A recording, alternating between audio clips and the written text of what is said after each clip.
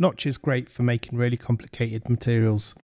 These materials can be made out of lots of generators and lots of video loaders that are compiled together to create the material that you want. All this data can have an overhead on the CPU.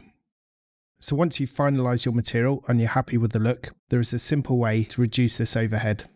You select your material, you right click on it, you go to your material options. In the material options, you have 3 options: cache material, cache all materials, and cache selected materials. So if you have several of these selected at once, you can right click and cache selected materials, or you can cache all the materials in the scene. In this instance, I'm just going to cache this single material. Once it's cached, you can see all the nodes have been unlinked, and inside the material, you'll see that you have the cached materials from your inputs.